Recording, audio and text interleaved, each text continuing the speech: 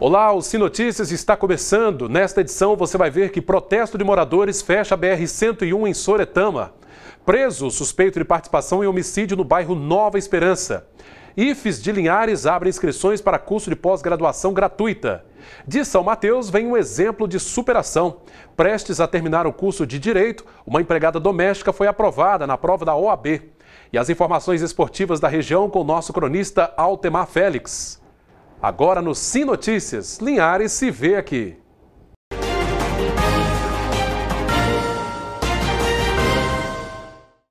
Um grupo de moradores do bairro Salvador, em Soretama, fechou a BR-101 por várias horas na tarde desta quarta-feira.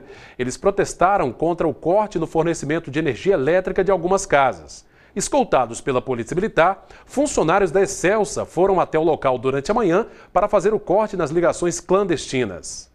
Moradores do bairro Salvador, em Soretama, fecharam a BR-101 por volta da 1h da tarde. A manifestação se deu por conta da ação da Excelsa. A gente está meio revoltado, porque a gente não teve, como se diz, a gente não teve uma pessoa para poder estar explicando que ia desligar a energia, ia religar.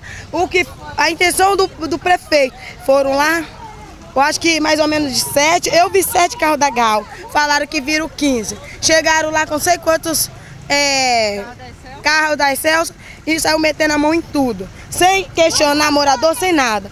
A gente se sentiu praticamente, a gente já se sente abandonado, a gente se sente cachorro, a gente se sente, vou te falar, animal ali. Então o motivo é esse, quero chamar a atenção do prefeito, porque ele não fala nada, ninguém fala nada, e a gente fica sofrendo lá como se fosse cachorro. Segundo os manifestantes, o bairro não tem saneamento básico, energia elétrica e o calçamento não está terminado. Tem mais de 6 anos que tá a coisa, coloca, não coloca, e acabou e foram lá, arrancaram tudo, arrancaram os postes, os fios que a gente comprou, eles carregaram, entendeu? Quer dizer, a gente não pode, né? Fomos na prefeitura, o prefeito se escondeu, o prefeito correu. Que a gente está sem energia, a gente já foi na prefeitura, diz que o prefeito não sabe, e enquanto a prefeitura não regularizar a dívida com a Excelsa, não vai ligar. E os moradores, como vai ficar? A água já é só 3 horas da manhã que a gente consegue pegar, suja, igual água de lama. E agora sem energia como fica? A gente tem criança, né, com calor, sem água, sem energia. Então enquanto o prefeito não vir falar com a gente como vai fazer para a energia, nós não vamos sair daqui. O protesto na altura de Soretama reúne cerca de 140 famílias do bairro Salvador aqui da localidade que alegam estar sem energia elétrica. Enquanto a BR-101 estava sendo fechada pelos moradores, uma outra manifestação acontecia na porta da prefeitura da cidade. Percebendo a movimentação na BR-101, a categoria dos professores foi reivindicar melhorias. Nós tentamos negociar com a prefeitura para que não fosse necessário acontecer o que está acontecendo hoje. A prefeitura, em todo o ano de 2014, prometeu que negociaria com o magistério e que pagaria essas perdas, né? O ano passado, no caso, a categoria recebeu 8,5, que era um dinheiro oriundo do Fundeb, e na realidade houve a necessidade de que nós paralisássemos, fizéssemos movimento, inclusive houve uma operação tartaruga por mais de 3 semanas para que a gente pudesse receber. Esse ano, o prefeito, desde o início das negociações, bem no início do ano, quando começou o ano letivo, ele se comprometeu de que pagaria sem que fosse necessário a gente paralisar. Uma pena que o próprio secretário se comprometeu e disse em diversas reuniões para a categoria que, no caso, os professores estavam fazendo uma caderneta de poupança. Foi assim patético o que ele disse, porque nós sabemos que, infelizmente, hoje, a gente sabe que a gestão não trabalha com verdade. Entendeu? Tanto o gestor, o nosso prefeito, quanto o secretário que ele põe lá dentro, alguns deles não têm compromisso com a verdade. Como as 4 vias estavam fechadas, formou-se então uma grande fila de carros. A Polícia Rodoviária Federal esteve no local para tentar negociação com os moradores. A empresa responsável pela rodovia também esteve presente. A Polícia Militar informou que apenas deu suporte ao trabalho de funcionários da Excelsa a pedido da própria empresa. Já a Prefeitura de Soretama informou que não tem qualquer responsabilidade sobre o problema. Em nota, a EDP Excelsa afirmou que tem atuado em 2 frentes de combate ao furto de energia elétrica nos 70 municípios aos quais tem concessão. A empresa orienta os consumidores a regularizarem as ligações para evitar o corte de energia e ações judiciais, visto que ligações clandestinas de energia são consideradas crimes. Um exemplo de que com esforço e dedicação é possível conquistar o que se deseja. Uma empregada doméstica de São Mateus conseguiu vencer as barreiras e acaba de ser aprovada na prova da Ordem dos Advogados do Brasil, a OAB. Prestes a terminar o curso de Direito, ela quer ir mais longe e se tornar juíza. Foi esta biblioteca que Rita de Cássia visitou durante 5 anos consecutivos. Aqui ela teve acesso a vários livros, a maioria com valor elevado que ela não teve condições de comprar.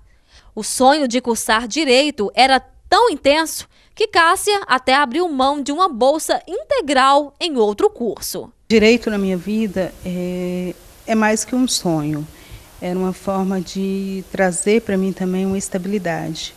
Porque é uma área muito ampla. E eu sempre quis, assim, fazer magistratura. Então, em 2010 surgiu para mim a oportunidade de uma bolsa de 50%, né, pela FVC, no curso de Direito. E aí eu falei assim, essa é a minha oportunidade, eu vou tentar. Logo depois, eu consegui uma bolsa, né, de 100% de Ciências Contábeis, né, pelo programa Nossa Bolsa. Eu não aceitei, eu abri mão, né, da Bolsa de Ciências, pelo motivo de que eu já estava no Direito, e eu falei, não, é o Direito que eu quero, se eu trocar, ainda que não vai me custar nada, né, a Bolsa de 100% de Ciências Contábeis, mas não é o que eu quero Direito, eu vou persistir mais um pouco. Eu fui e resolvi fazer o FIES, né, então eu financiei os 50% restantes, né, o que me possibilitou a conclusão desse curso hoje. Essas decisões foram tomadas por ela, sabendo que deveria dar conta de casa, filhos, trabalho e de um curso desses que requer muita dedicação. Após 10 semestres se dedicando ao estudo, os alunos de Direito, após colar grau, podem dizer que são bacharéis em Direito. No entanto, tem a temida prova da ordem. Esta pode ser feita a partir do 9º período. Só que poucas pessoas conseguem a aprovação antes de concluir o curso. E foi justamente isso que aconteceu com Rita de Cássia. Ela, empregada doméstica, em breve passa a ser advogada. Da turma que ela se despede agora, pelo menos 35 ainda tem esse desafio para enfrentar. Quando a notícia chegou, Rita de Cássia ficou sem acreditar. O meu coração acelerou, eu comecei a passar mal, minha irmã, nossa, ela está passando mal, então assim, foi muito bom. Na segunda fase, eu passei a noite inteira sem dormir antes do resultado, porque o resultado vazou na internet para algumas pessoas, né? E eu não conseguia acessar o meu, então eu passei a noite inteira teclando e nada de conseguir. Então, assim, quando eu vi também o meu nome na lista de aprovados, eu fiquei, assim, sem palavras a princípio. A dedicação da aluna foi notada desde o início por essa professora que se orgulha de falar de alunos como Rita de Cássia. Uma aluna dedicada, voltada aos estudos, bem aplicada, por isso que realmente ela teve um sucesso no término do curso, já aprovada no exame de ordem. Jaqueline espera ver logo a aluna exercendo a profissão que tanto sonhou.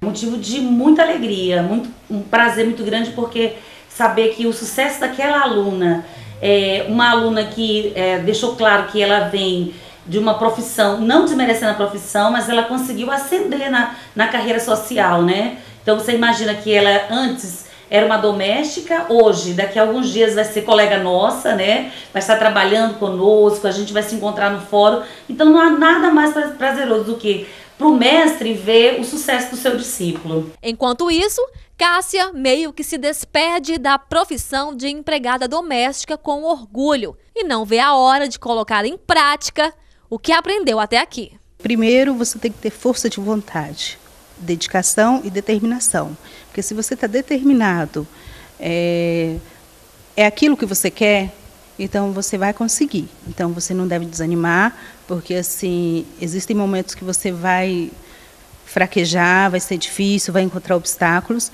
mas se você tem força de vontade, tem apoio, então você vai longe. Vamos agora saber como fica o tempo nesta quinta-feira em toda a região. A quinta-feira será de sol entre poucas nuvens. Em Linhares, as temperaturas variam entre 19 e 34 graus. Colatina um pouquinho mais quente, mínima de 18, máxima de 35. São Mateus, mínima de 21, máxima de 32 graus. Já em Vitória, mínima de 22, máxima 30 graus. Daqui a pouquinho, depois do intervalo, você vai ver que foi preso suspeito de homicídio no bairro Nova Esperança. Um instantinho só, nós já voltamos.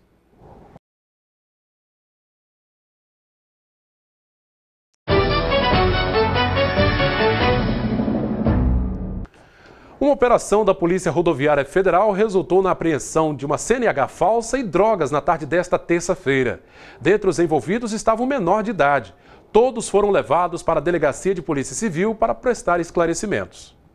A polícia sempre tem feito operações na BR-101 com o intuito de coibir a alta velocidade que provoca acidentes e também de fazer prisões de supostos meliantes que trafegam pela rodovia. No quilômetro 166, no distrito de Rio Quartel, uma operação de rotina resultou em prisão com apreensão. Um motociclista que transitava com esta moto foi flagrado transportando droga. Para a polícia, era mais um aviãozinho a serviço do tráfico de drogas praticado na região. A moto dele foi deixada na 16ª Delegacia Regional de Linhares, juntamente com a droga apreendida. 7 buchas de maconha, 10 pedras de crack prontas para comercialização. Tudo isso por volta das 15 horas. Alguns minutos depois, a polícia flagrou um motorista que tinha CNH. O problema é que ela era falsa. Na consulta ao sistema, a polícia constatou que o documento foi fabricado na clandestinidade.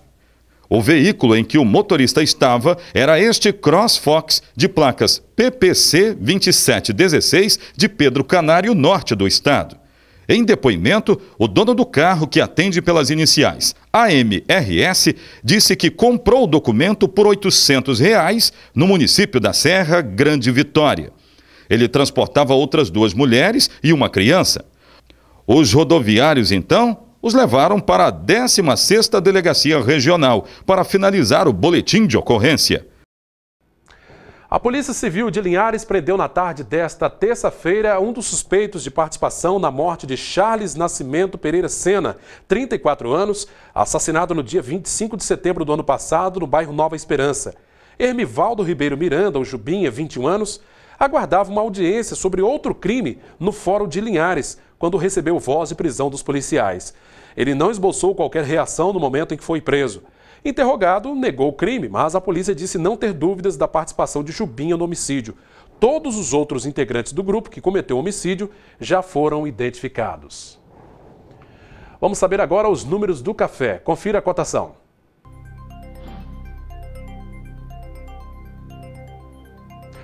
Arábica tipo 6, R$ 428 a saca. Arábica 7, R$ 276. Conilon tipo 7, R$ 263 a saca.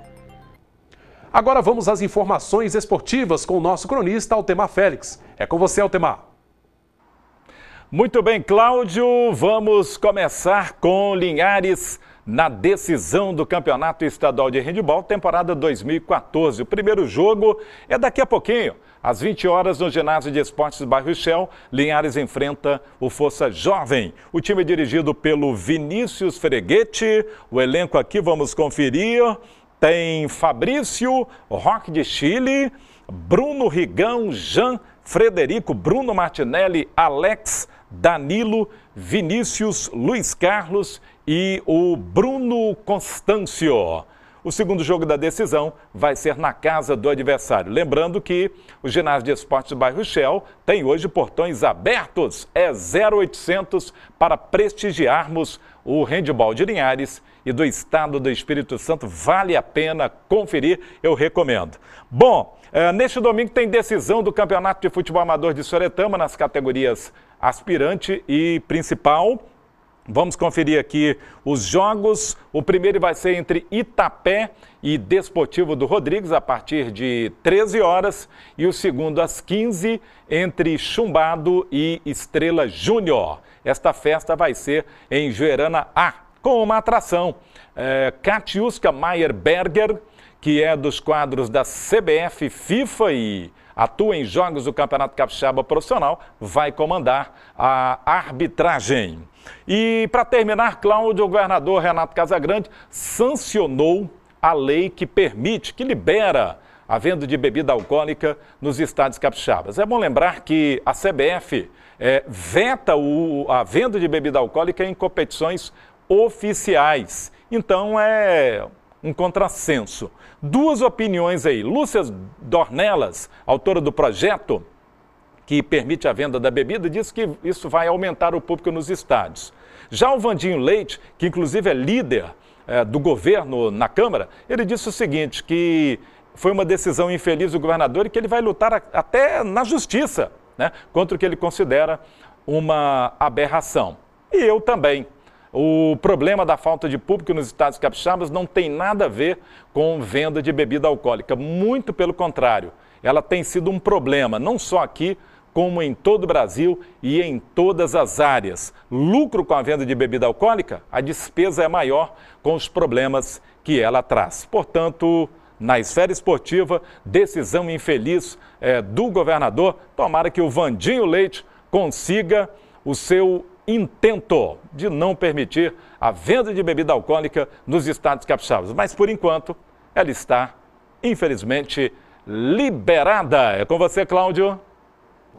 Obrigado, Altemar, pelas informações. Daqui a pouquinho, depois do intervalo, IFES abre curso de pós-graduação gratuita para a comunidade. Um instantinho só, nós já voltamos.